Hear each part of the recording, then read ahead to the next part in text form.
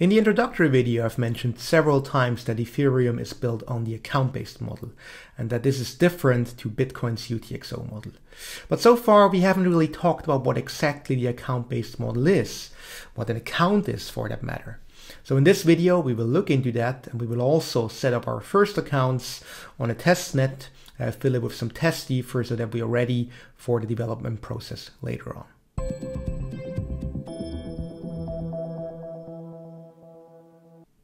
All right, so to get started, when people talk about the differences between Bitcoin and Ethereum, they usually just refer to smart contracts as the #1 difference. And of course, that's true. With Bitcoin, you are somewhat limited in terms of what you can do. And with Ethereum, you have much more flexibility in terms of the smart contract setup. But let's actually take a step back and see why this is the case and look at the differences on a more foundational level. And to actually look at that, we have to talk about something that's called the UTXO model on the Bitcoin side and the account-based model on the Ethereum side.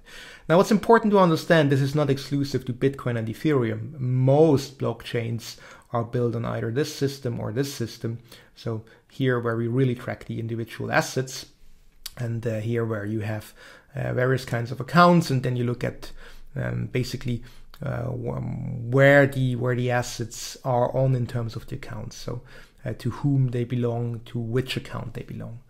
So let's actually quickly recap for those of you who have not taken the Bitcoin blockchain and crypto assets course, and revisit Bitcoin really quick. With Bitcoin, what you're doing is when you're spending a Bitcoin, then you're essentially creating one of these UTXOs, or unspent transaction outputs.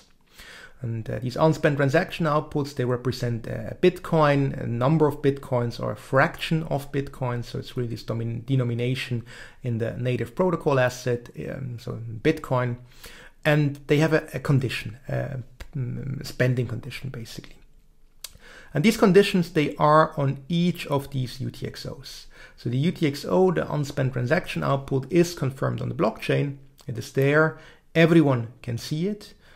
Everyone could spend it, provided they can solve this challenge. They can come up with a solution to this condition, this spending condition. So in the case of the UTXO model, you have the conditions that are on each UTXO. So the conditions, the spending conditions, the conditions under which this asset can be spent are on the asset. And they determine how the UTXO, so how the asset can be spent. Now, many cases people talk about accounts in the context of Bitcoin, but that's just completely wrong. I mean, it's great. It's a thought experiment, and it's great to think about Bitcoin in that way. But in Bitcoin, there are no accounts. It's really just these UTXOs. And for example, when you have an address, a Bitcoin address that kind of looks like an account, in reality, it's just a spending condition which says that you have to sign a transaction with a private key that corresponds to a public key which hashes to this Bitcoin address, and then you can, with these scripting conditions, verify whether that is the case. So no accounts in the case of Bitcoin. It's really just these UTXOs and the spending conditions. With Ethereum, it's different. With Ethereum, you have the account-based model, and with the account-based model, as the name suggests, you have actual accounts. So it's not the individual assets which are tracked. It's not the individual assets that have payment conditions on them, but it's rather the accounts, and the assets can be on these accounts. So, for example, I can have an account, an externally owned account. That's one type of account, as we will see later on. And any asset that is on that account, any asset I have the permission to spend with that account, can be spent with a simple signature from the private key that corresponds to the account. Okay, so it's really this account-based system, this account-based logic. Similarly, when you have a contract account, and you will see that also later on, which is essentially a smart contract, then you have some rules on the account, and any assets that are on this account, any assets that are controlled by this account, have to adhere to these rules, so they can only be released when these rules, when these conditions of the account are met. So you see, it seems like a subtle difference, but it has a lot of implications. It's actually a completely different system. So on the left here with Bitcoin, you have the conditions on the asset, and here on the account-based model you have the conditions on the account, and that's completely different. And as a first key takeaway, we could say the ability to implement logic on an account-based level is more flexible, more intuitive, and easier to handle than conditions on the UTXO level, for the simple reason that people are used to work with accounts, and it's somewhat strange when you have to handle each of these assets individually, and whenever you send an asset to someone you have to come up with these new spending conditions. It's also a super powerful concept, so I'm not saying the UTXO model is bad in any way, but it's just the account-based model is more intuitive in that respect, and in many cases much easier to work with, at least on a high level. So with Ethereum, as I said, instead of the UTXO model, it uses the account-based model, and accounts essentially are 20-byte addresses.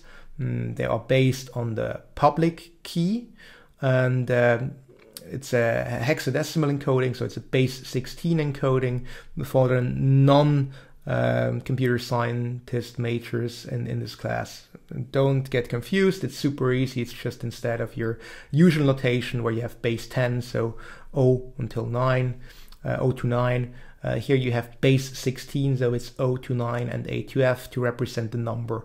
Essentially what you're seeing here, right here, is just a really large number, and you could equally represent that in a base 10 notation. It would just be a little longer because you need obviously more digits when you're representing something where at each position you only have 10 possibilities instead of 16 possibilities at each position. So this is an example right here. Again, 0x is just to say, hey, this is the address, this is hexadecimal where it starts, and then you have D3, EE, and so on. That is the actual address. So the 20-byte address as of right now. And there is one, well, a certain drawback with these addresses. And again, for those of you who have already taken the Bitcoin class or have some experience with Bitcoin, yeah, you remember the checksums. When we had these Bitcoin addresses for the payment conditions, there were some checksums with the idea that when you have a typo in there, you can actually identify that the address is invalid, that there, well, with some probability that there is a typo in there. And obviously when you have just this hexadecimal address, 20-byte address, where everything would be possible, theoretically speaking, then it's really hard to identify these typos. In fact, you cannot identify these typos, and there also is no native checksum in there. So there has been an EIP, an Ethereum improvement proposal, that is actually in effect with many wallets, and it uses hash functions to come up with a very clever way to implement a checksum that actually is checked through the capitalization, so uppercase and lowercase letters in the address. And the way this works is it uses the Ketchuk hash function. It uses just the hash value of the entire address right here. Then you end up with the hash value of that address.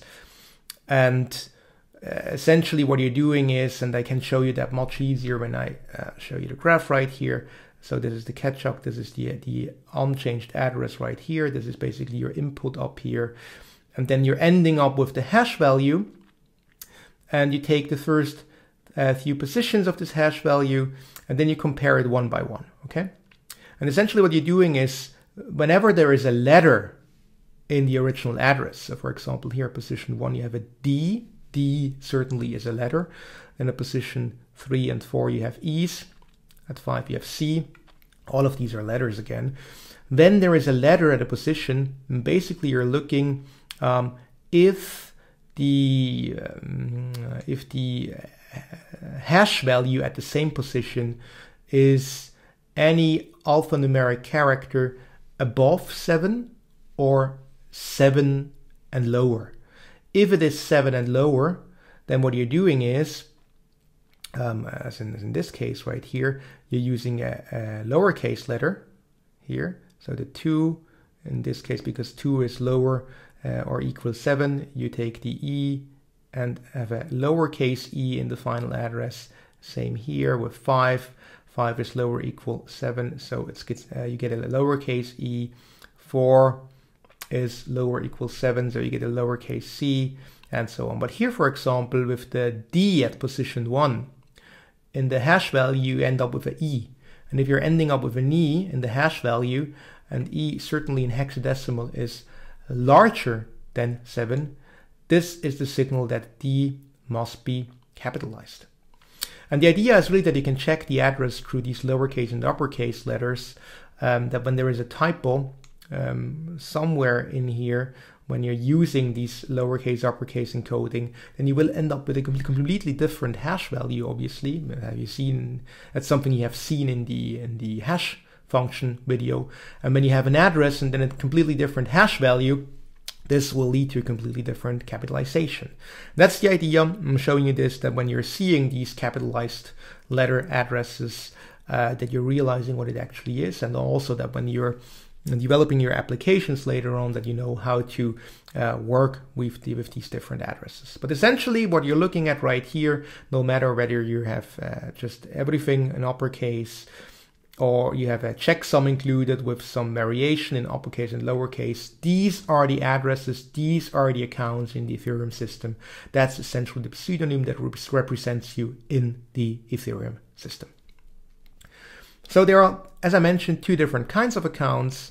On the one hand, you have the externally owned accounts, and externally owned accounts are always controlled by a private key, and therefore usually by just a single person who is in possession of the private key. And the idea is quite similar to what you're used to with Bitcoin. Essentially what you're doing is you're signing a transaction with your private key, and you're signing a transaction with your private key, and the address itself is a representation of your public key. Then people can verify whether this actually originates with you, and that's the idea. So you have the address, you have a balance in Ether, and then you have the nonce. And the nonce is just how many transactions have been sent with that account before. So the idea is that you're basically you just iterate up. So you have 0, 1, 2, 3, 4, 5. And then every subsequent transaction is just +1. And so this is just a representation of how many transactions you have already sent with that account. And contract accounts are a little different. With contract accounts, they are not governed by a private key. Instead, they are governed by the rules on that contract account. And contract account in that regard is just a different name for smart contract. With a contract account, when you deploy it, you send some code alongside the deployment transaction. It gets created, and then the contract account responds to incoming transactions in whatever way it has been specified. Okay, so it's not controlled by a private key. Of course, you could specify that in the code. So you could also, with a contract account, you could say that somebody has special privileges and, for example, add a specific externally owned account that actually owns this contract account. But by default, it's really just this account that is not controlled by a private key, but instead just listens to the code that is deployed on there. And this is really the foundation for smart contracts. And what you have on there is, again, it has an address, it has a balance. So these contract accounts, these smart contracts, can also hold Ether themselves.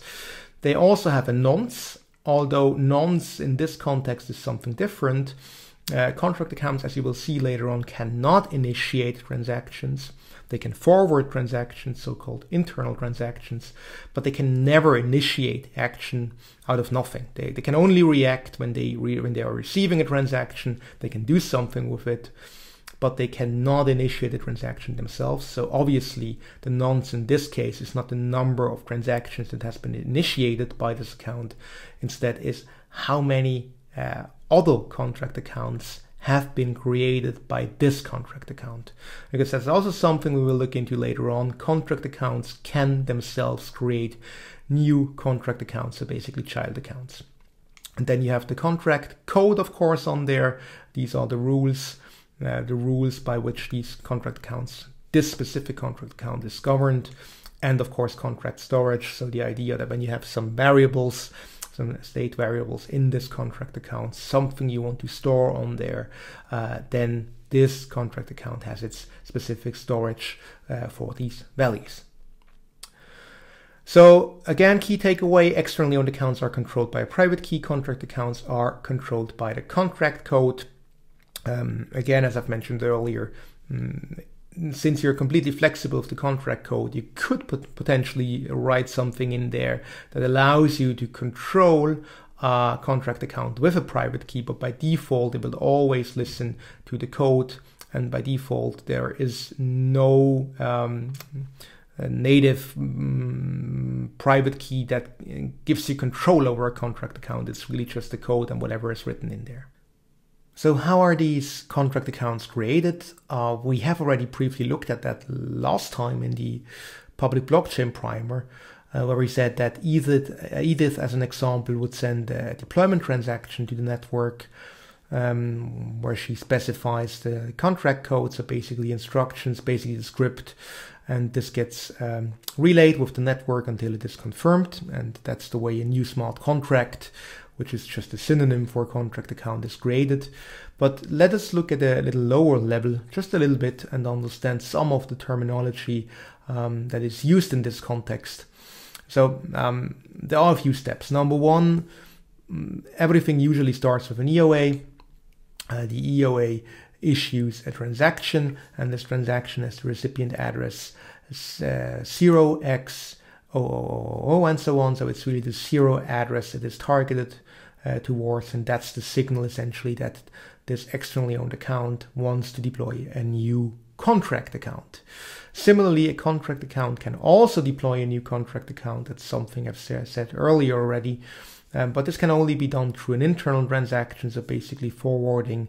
That's something we will deal with in the transaction slide deck. But again, what's important to understand is any account can create a contract account.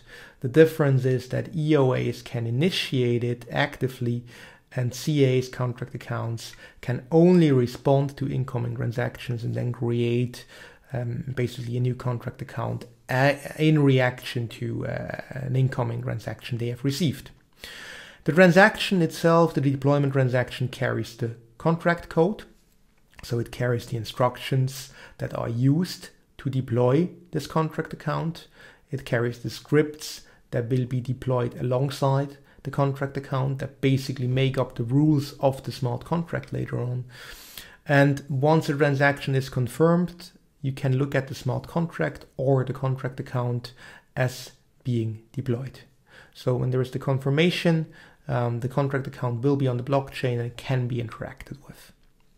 The new contract account address, obviously it cannot be a public key as with the externally owned accounts, since it is not controlled by a private key, so there is no corresponding public key.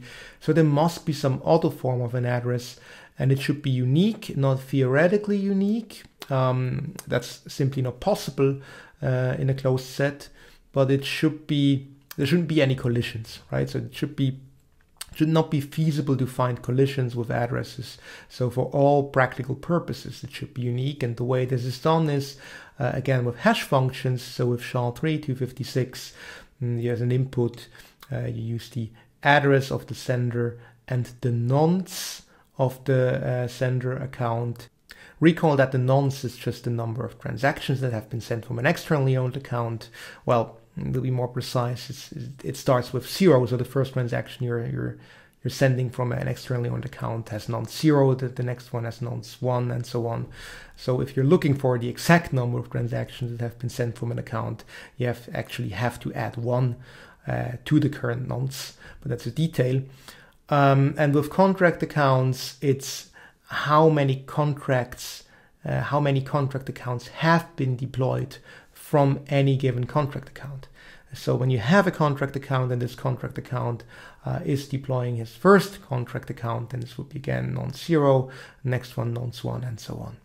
And what you're doing is you're taking this address of the sender, so either of the externally owned account, of the contract account, and the nonce, and put it in the hash function, and then you end up with some hash value.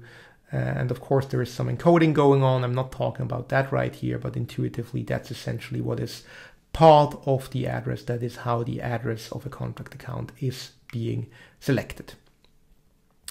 Now, the account-based model is more intuitive. We already said that. It's also more flexible in many ways, but of course, it also has some disadvantages. It also has some drawbacks compared to the UTXO model. And one particular drawback is privacy concerns. I mean, with the UTXO model, what's really nice about it is that essentially, since you are not really using accounts, just using them as a temporary representation in the payment condition. When we talk about Bitcoin addresses, for example, you will use, at least most wallet softwares will use a new Bitcoin address with every single transaction. So they are basically just using them for one transaction, for one incoming transaction, and then they trash these addresses, trash these Bitcoin addresses, and use a different one. And that's much stronger in terms of privacy, because when you have essentially a Bitcoin address for each UTXO, it's much harder to correlate these different UTXOs to a single pseudonym, to a single person. Whereas with an account-based model, where people in many cases use the same account over and over and over again, and with some of these transactions, you may leak some identity revealing information, or in the community terminology, that would be doxing yourself. Basically, you're leaking information about your identity. Then, of course, anything else that goes through that account can also be looked at as coming from the same identity. So it has much weaker privacy properties, and that's something that, of course, is a concern with the account-based model. Number two, it's not necessarily a problem, but it's something you have to be aware of. The nonce is used because with Ethereum, you're not referring to a specific output. And in many cases, that would be an issue. I mean, to give you a really simple example, with Bitcoin, you cannot have double spends because you're always referring to the same unspent. You're always referring to one specific unspent transaction output. And this one unspent transaction output can be used once and then it's gone. When you have an account-based model, there could be situations where, for example, you have, let's say, 1 Ether on your account, and then you're issuing a transaction where you're saying, okay, I'd like to transfer 0.1 Ether, but since you're not specifying which monetary unit, which asset exactly, which fraction of Ether exactly will be transferred, so you're not specifying the specific unit of Ether that is transferred, just saying deduct 0.1 Ether from my account, the same transaction could be used multiple times if there aren't any additional restrictions in there, if there weren't any additional restrictions in there, right? So basically somebody could just take the same transaction, and after the first instant of the transaction has been confirmed, they could say, oh, nice, okay, I still have this transaction, there's this valid signature, it's not referring to a specific unit, so I'm just going to use it again, and I'm transferring yet another 0.1 Ether. And then somebody else could say, okay, I'm transferring yet another 0.1 Ether. And of course, the address and everything is specified in there, but it would allow somebody essentially to use the a specific transaction, to use a valid transaction multiple times, and just confirm it multiple times. So obviously, we need some way of saying this has already been used, especially when you think about situations, for example, where you have issued a transaction for these 0.1 Ether, and then you realize that the transaction fees aren't sufficient, let's say. And you want to add some additional transaction fees to make sure that it gets confirmed faster. And if you wouldn't have any additional things like the nonce we're going to talk about right now, what would happen is you couldn't reissue a new transaction because the old one would still be valid, the old one would still exist. So let's say I have a 0.1 Ether I want to transfer with a small transaction fee. This one is not transferred because the transaction fee is not sufficient. And then I'm creating the same transaction, otherwise same transaction, with a higher transaction fee. That would be a bad idea because eventually transaction fees could come down, and then the other person could still use the old transaction, send it to the network and hope that it will get confirmed. Now, in order to avoid that, we have this nonce. And the nonce essentially just says whether a transaction is competing or whether the idea is that it is a subsequent transaction. When there are multiple transactions with the same address and the same nonce, they are competing. Only one of these transactions can get confirmed. Okay, that's the idea. For example, when I have an address and I'm issuing two transactions, both of them have non-zero. It doesn't really matter if it's otherwise the same transaction or something completely different. Only one of these two transactions can get confirmed. Now, that's just one part of what you need to know. The other thing is that when you have, let's say, created a transaction at the same time with with non-zero, let's say, and then you have another transaction with nonce1, then the nonce1 transaction can only get confirmed once the nonce0 transaction from your address has been confirmed already. So it really has to be in the subsequent order. It always has to be the next nonce. So it has to build on the last transaction that has been sent from your account. And it will only ever be valid when you're using the next nonce. And this really allows you to, I mean, obviously your wallet is doing that on behalf of you for most intents and purposes. But in some cases, you will not get around of manually adjusting this nonce. And the idea is really that you are in control whether this transaction is conflicting with a previous one that has not yet been confirmed, or whether it should be a subsequent one that will build on the next one. But you have to be careful, because when you're playing around with the nonce, there are situations where your higher nonce transactions will not get confirmed just because a lower nonce transaction is still pending, has not yet been confirmed either. And this also, I mean, this is also nonce related. There can be some unintended conflicts when you're using the same private keys with multiple wallets. So for example, when you're using the same private key on your mobile device and also in your browser extension like MetaMask, we're going to look at later on, and you're issuing two different transactions at approximately the same time, then they can have the same nonce if the two wallets are not yet in sync, if they haven't realized the current state of the account, of the address, and the current nonce they should use.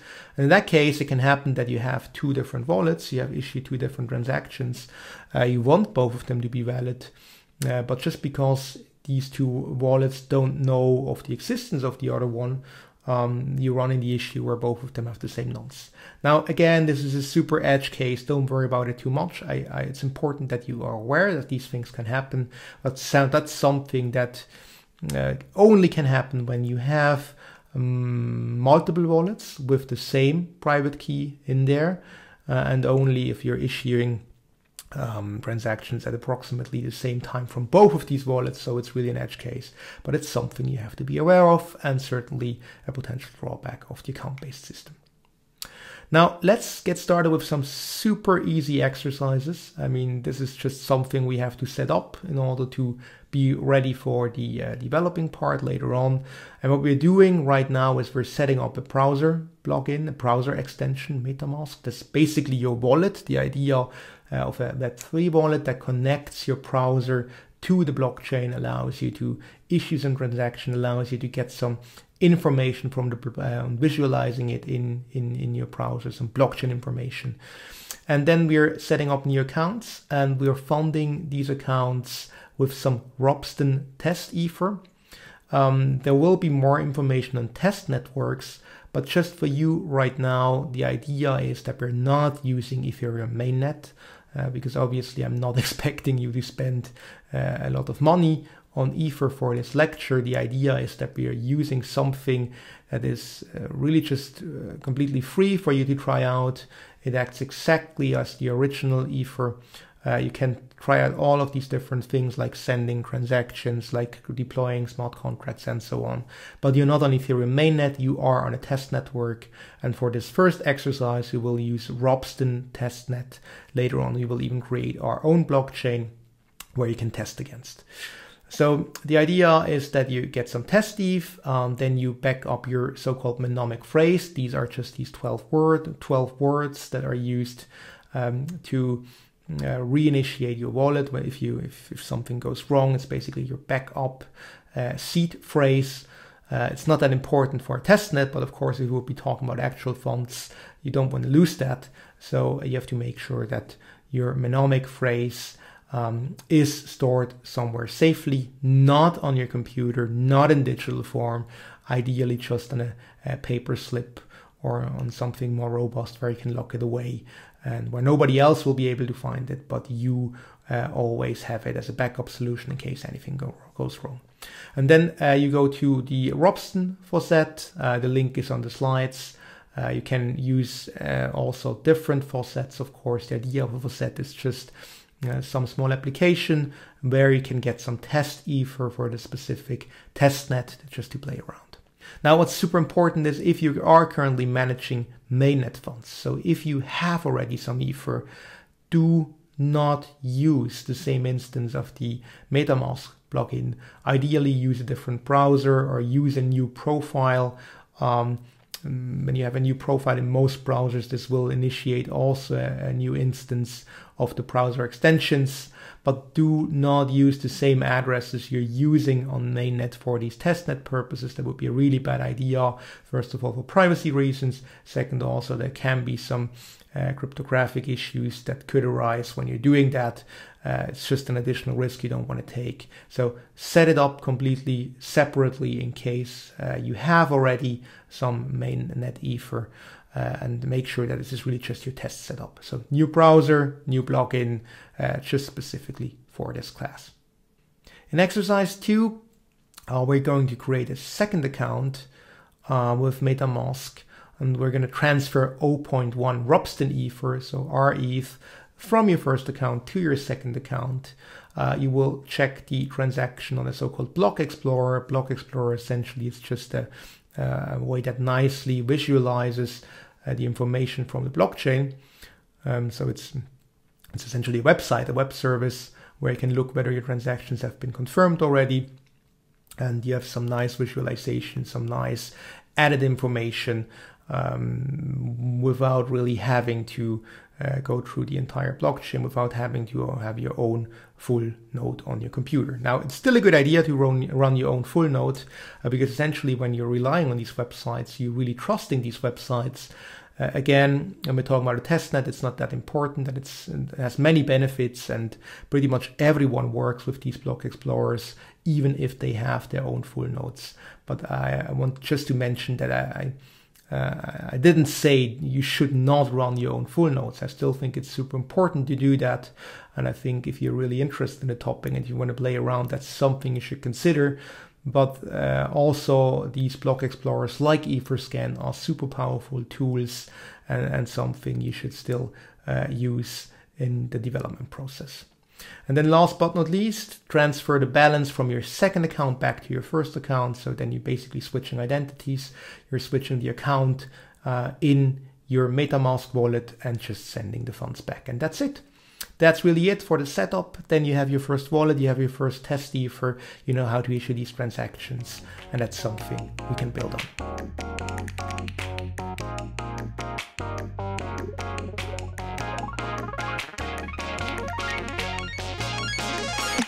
All right, so I'm going to actually step away so you can see the screen. And the first thing we do is we go to metamask.io. And then you click on Download Now.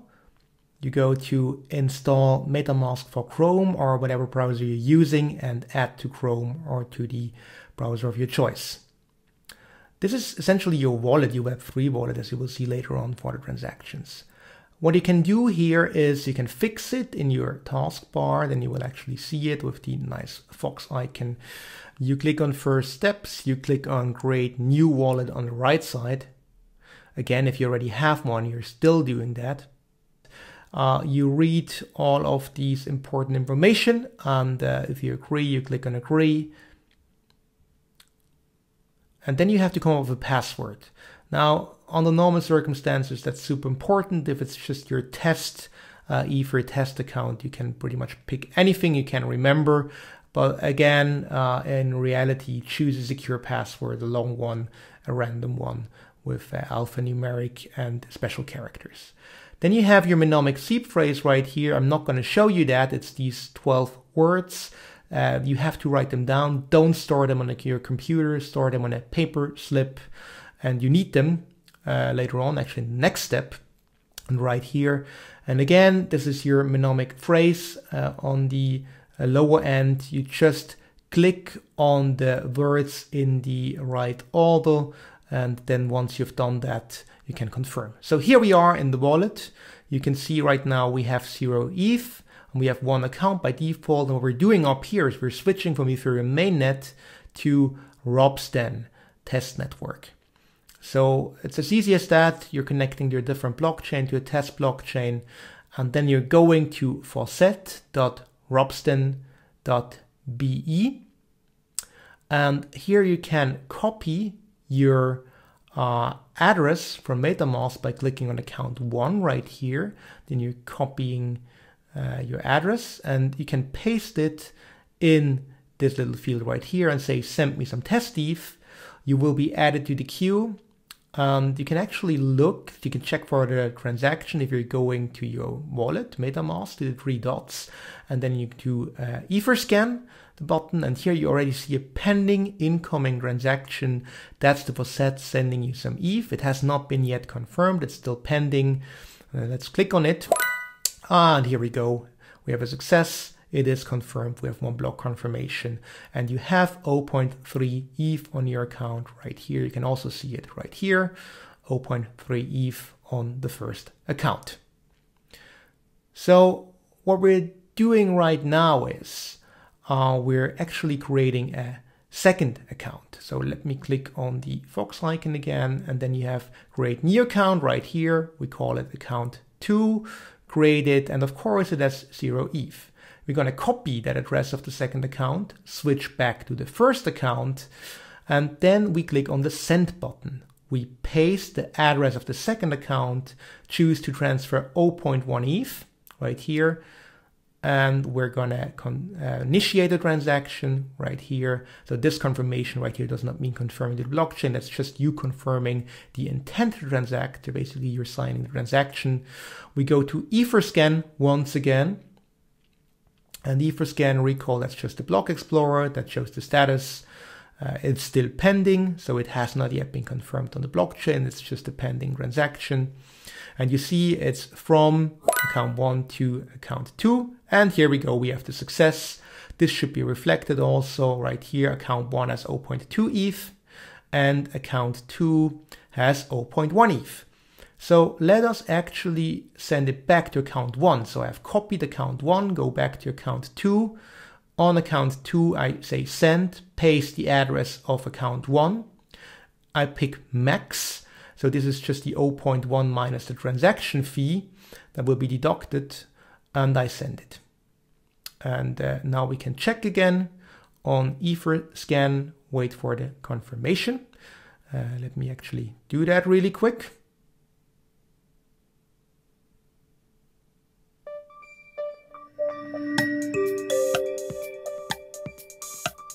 It actually takes a while.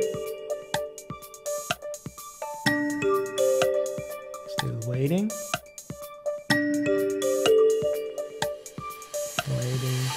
Ah, here we go. Perfect. We have a confirmation and we have transferred it back. So the Ether are again on account 1. All right, so that's it. We have created our first accounts, and with that, we are ready to proceed with more advanced stuff. Stay curious. See you soon.